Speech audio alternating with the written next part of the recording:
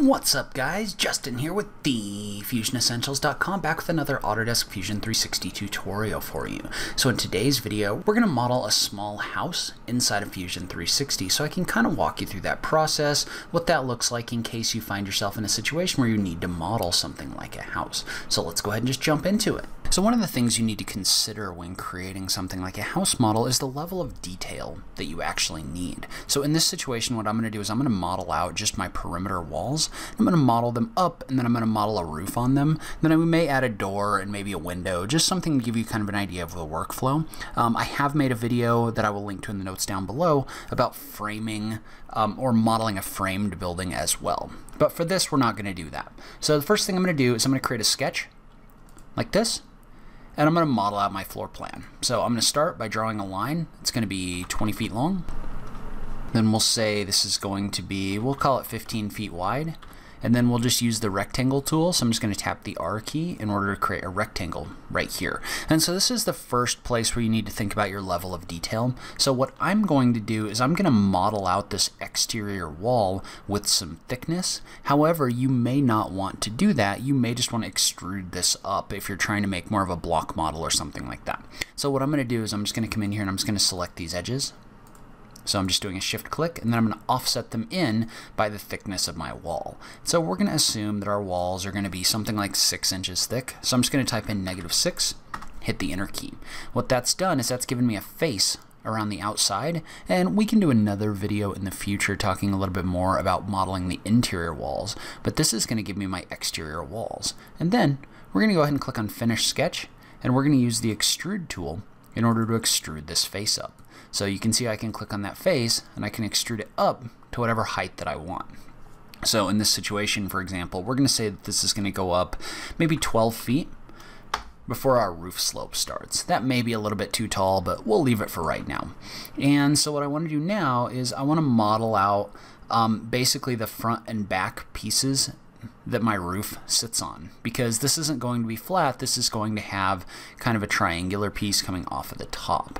And so there's a couple different ways that we can do that. In this situation, all I'm going to do is I'm just going to create a sketch and align it with this front face, and then I'm just going to use the midpoint here in order to draw a line up. And so we're going to say this is going to go up maybe, we'll call it 5 feet, so 60 inches. And then I'm just going to draw a line here. I'm going to draw a line here, and then I'm going to use the trim tool in order to remove this piece right here. And I'm going to click on Finish Sketch. And so what that's done is that's given me a piece that I can extrude in order to create this front piece right here. So we're just going to extrude this, click on this face, and in this situation what I want to do is I want to use the extent function for ToObject. So when I click on ToObject, what I can do is I can just click on the back side of this wall. This will just add this to the back side of this wall. So you can see how it gives it the same thickness. And in this situation, I'm okay with using the join operation. It's going to basically join this piece in with this wall right here. So we're going to click on OK.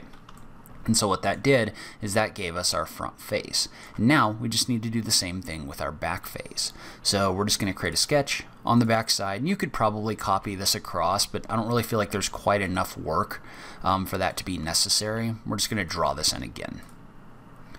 We'll trim out this extra piece, click on Finish Sketch, and then we will extrude this to our object here as well. Leave it on Join and click on OK.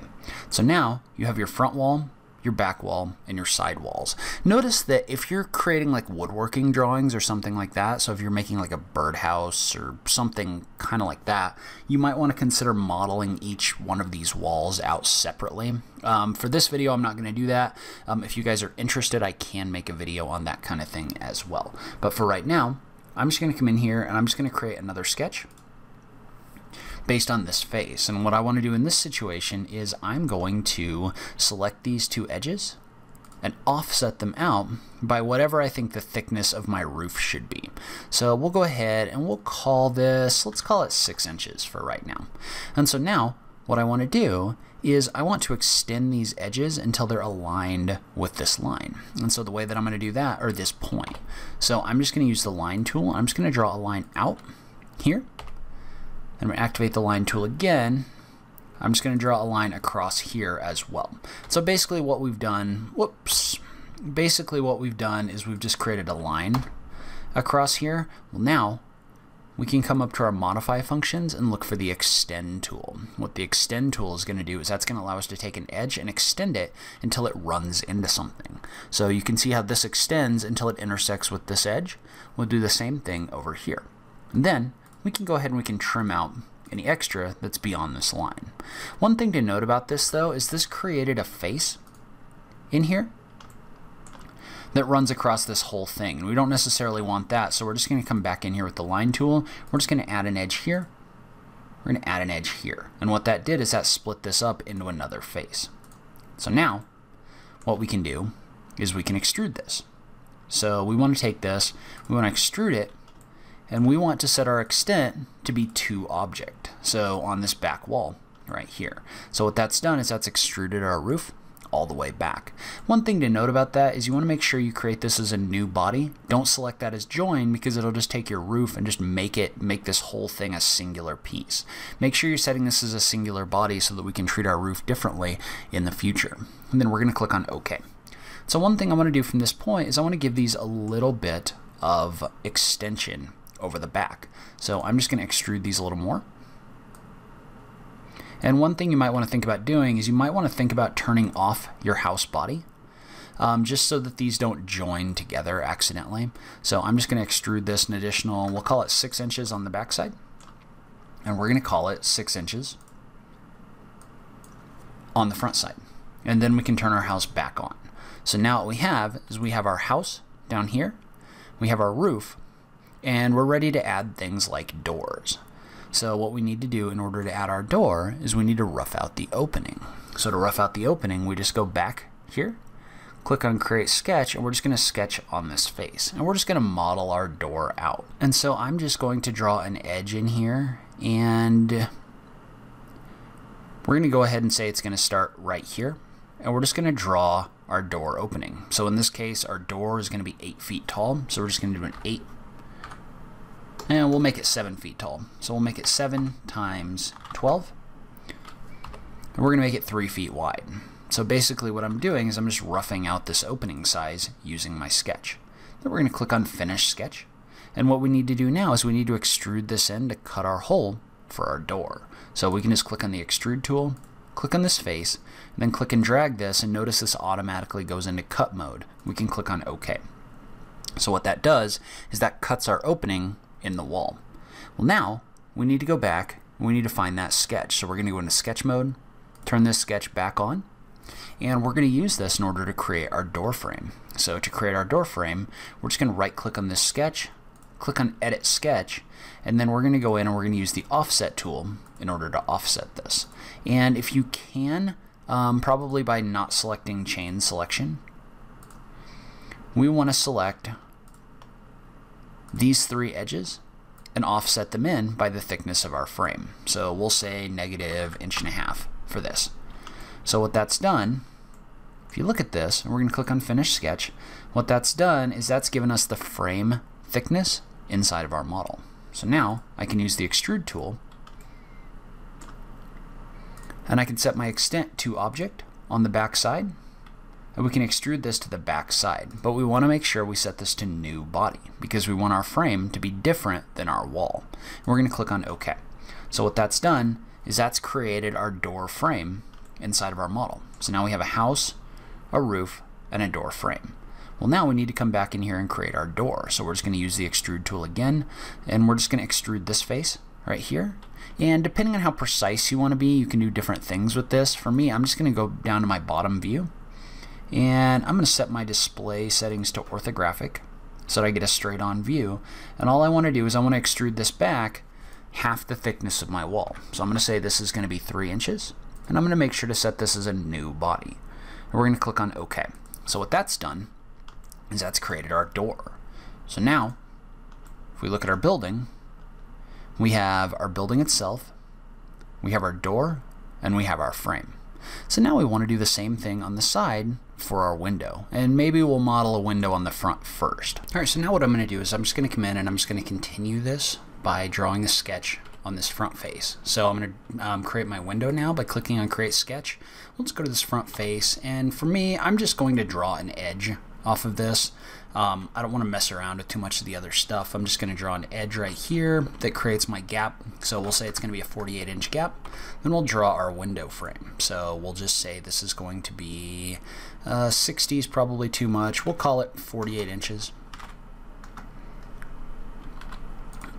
We'll just draw a rectangle that's going to be 48 by 48, so 4 foot by 4 foot. So, and then if you want to edit the gap between these, you can just come in here and you can just adjust this width. So we'll call this 36 inches, and notice how, because notice how this will adjust dynamically. So you can come back in after the fact and adjust this. But now what I want to do is I just want to finish my sketch and cut my opening. So I'm just going to click and select this face, and we'll just use the extrude tool to cut this opening. And so notice I'm getting the flashing in here. That's because this is trying to figure out which one of these faces I'm trying to select. I'm just going to turn off all of the sketch planes except this last one. And then I'm just going to right click in here and we're going to edit this. We're going to go ahead and we're going to offset this in. So same way we did before, except this time we'll click chain selection. We'll select all of these and we'll offset them in by -1.5 inches. Click on finish sketch.